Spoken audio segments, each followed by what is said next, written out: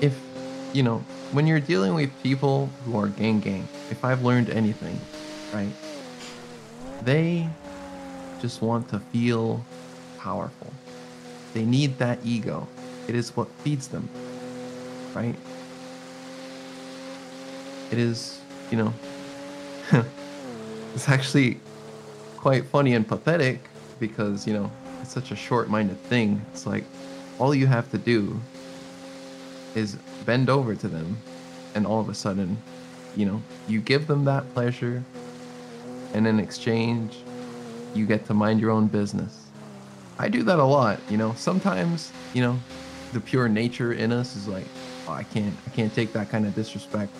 But, you know, when you're dealing with such stupid people like that, it really is better off, especially in the world that we live in, Kitty. One second. You know, as much as I've loved to, Hello? I could go there Hi, and shoot someone in the head. It would not fucking matter. They would wake up tomorrow. Why would I sit there when April literally just said, sorry, Kitty, and then they he's there begging for his life, begging for my life, and she pulls out a wrench and says, make it 75.